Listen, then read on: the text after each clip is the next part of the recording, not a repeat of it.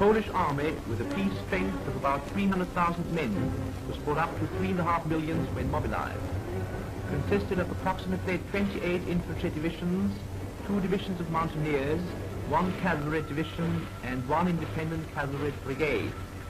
11 tank battalions comprised some 700 tanks.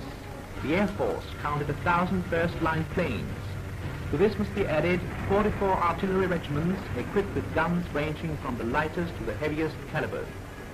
Fantastic Polish war aims were proclaimed. The frantic Warsaw rulers speak of the impending destruction of the German armies at the gates of Berlin and picture the Polish border alongside the river Oder, or even as far as the Elbe. The Polish provocations are growing more unbearable from day to day, and terror increases against the defenseless German population which the Versailles Treaty had forced under the Polish yoke. Thousands of them flee before the persecutions of Polish gangs and seek refuge on right German territory. Their homes are systematically burned down and devastated by the Poles.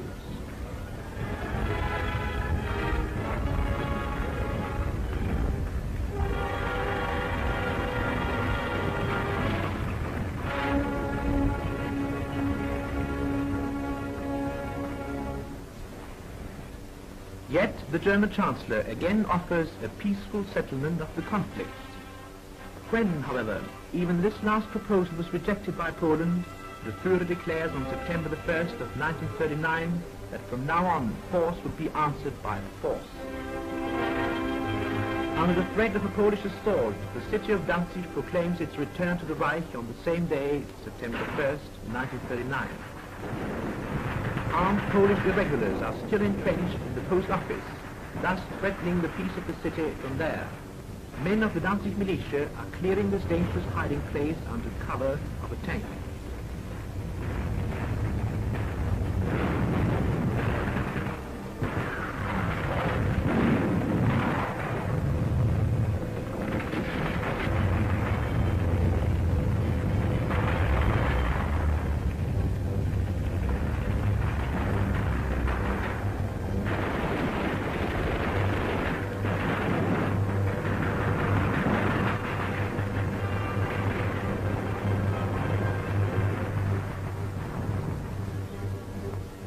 The activities of the League Commissioner for Danzig have come to an end.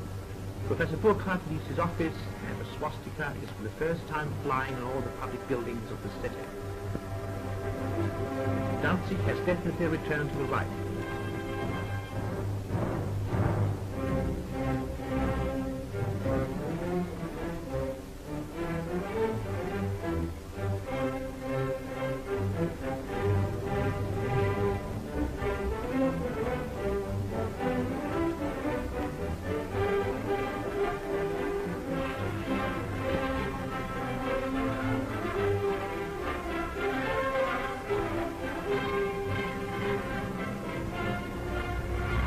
German troops enter the liberated city.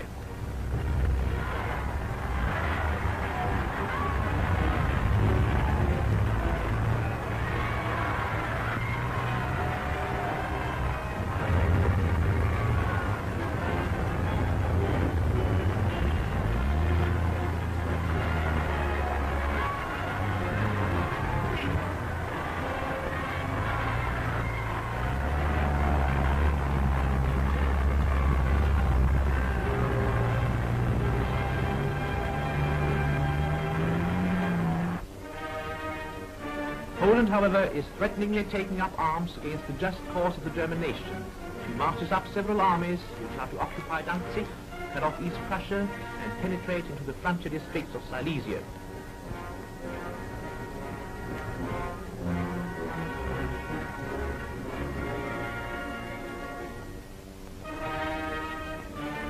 The strategic aim of the German High Command is to encircle, simultaneously attack, and destroy the large Polish army concentrated within the wide curve which the river Vistula forms in the center of Poland. This is to be achieved by 2 army groups moving from the north and south.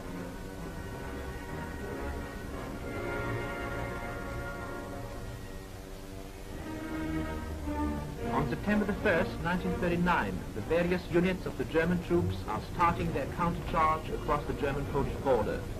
The different formations are beginning to move, led by motorized troops and cavalry.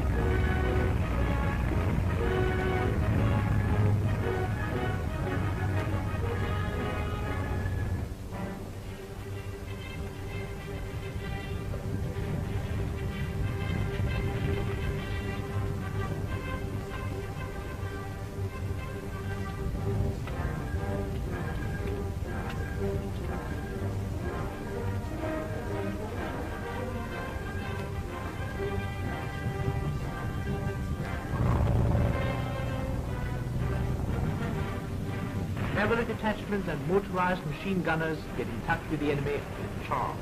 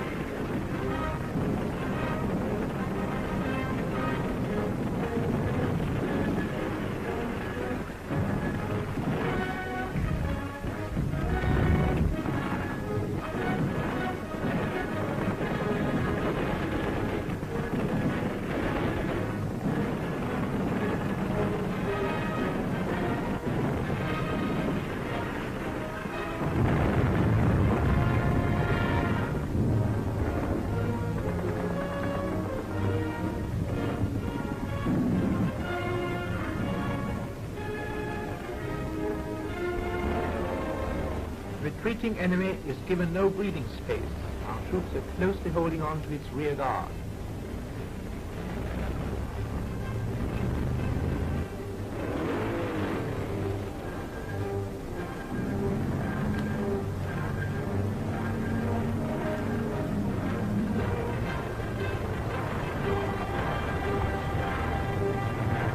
Pathè Gazette presents the first pictures of Finland's greatest victory, the utter destruction of the Russian 44th Division.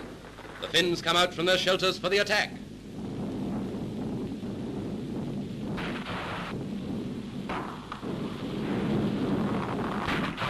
They're using Russian anti-aircraft guns captured from the enemy and now turned against the Russian planes. The Finns spread out among the forests. The Russians are jammed in mile-long columns along the roads, unable to move forwards or backwards. And then the massacre begins. By comparison, the Finns' losses in dead and wounded are minute. One wounded Finn is brought to a field dressing station. And now you can see why the Russians found they were fighting an almost invisible army. One Finn had a bullet through his chest, but the report said he was only slightly hurt. That's the sort of tough soldiers the Finns are. In fact, sometimes it's positively pleasant to be wounded. You know the rest of the story, how the battlefield became one vast heap of Russian machinery and men.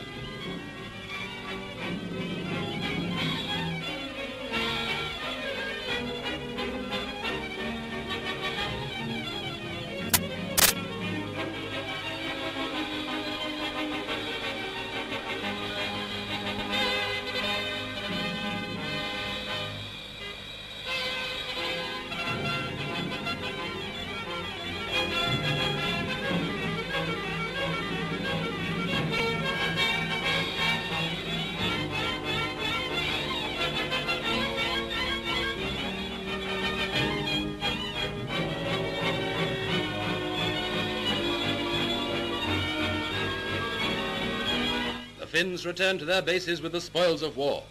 Perhaps now the aggressors will think twice before they continue their policy of the mailed fist over the little nations. Finland has shown them that there are some small nations who would rather die fighting than give in. In spite of her bombed cities, in spite of her dead mothers and dead children, Finland's success has abolished the war of nerves. Whatever else the aggressors want, they'll have to fight for. Let the little states take heart. The days of the gangster are numbered. The red star of imperialist Russia is laid low in the white snows of Finland's idealism.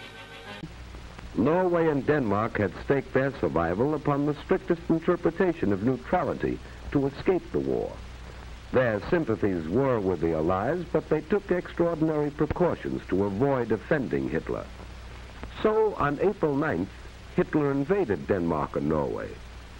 Denmark was powerless to resist and didn't. Norway was stunned by an avalanche of force and treachery. Fifth columnists, led by Major Quisling, a Norwegian traitor, spread panic and confusion. On May 9th, Hitler invaded Holland and Belgium. This pictorial record you are watching was made by Nazi cameramen at the order of Dr. Goebbels, the German propaganda minister. He showed this Wagnerian symphony of devastation to neutral nations in Europe and South America to frighten them into surrender. You will observe that here in Holland, for example, not one German soldier is killed or wounded or even suffers a fractured ankle in an avalanche of destruction. Using tanks, dive bombers,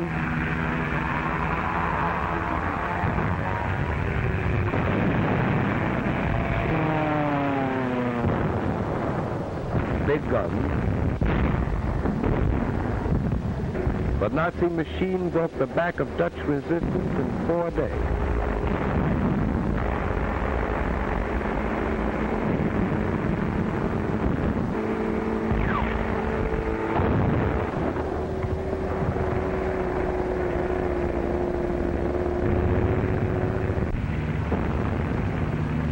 This was Rotterdam, bombed after the Dutch forces had surrendered. The Nazis said there had been a mistake. The news had not reached the Luftwaffe in time.